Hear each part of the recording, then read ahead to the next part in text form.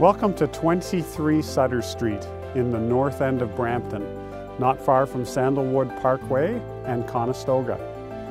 This beautiful 4-bedroom, 2.5 bathroom home is an excellent place for family.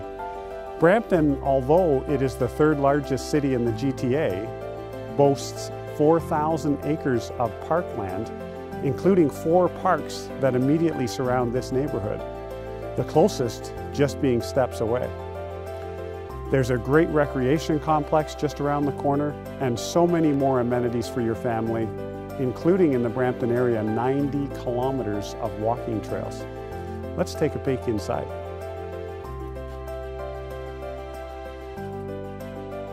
Well, it's certainly nice and cozy inside the home. This beautiful open concept style kitchen and dining room is just a wonderful area to be able to spend time as a family.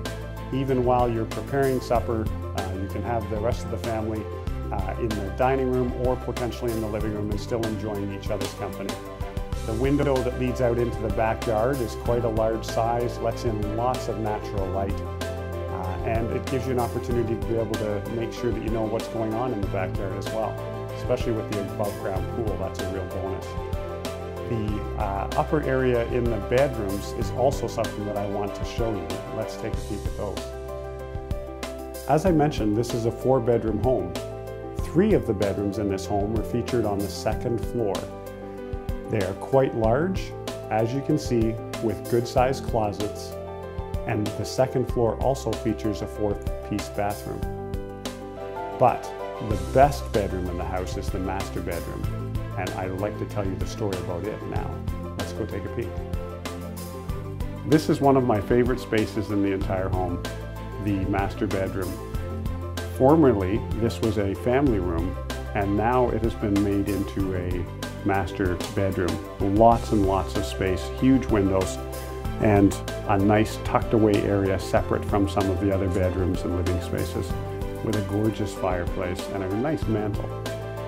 This renovation also is one of the upgrades that they did, as well as the basement, where there used to be a kitchen with cabinets and they've removed the cabinets. They did leave the plumbing in place just in case somebody wanted to make an in-law suite in the basement. And it's also potential where the 2nd entrance would be right there and would potentially have a private entrance to the basement. This is an excellent home. If you are interested in viewing this home, it would be an honor to show you this home. Please give me a call today. It would be an honor to serve you.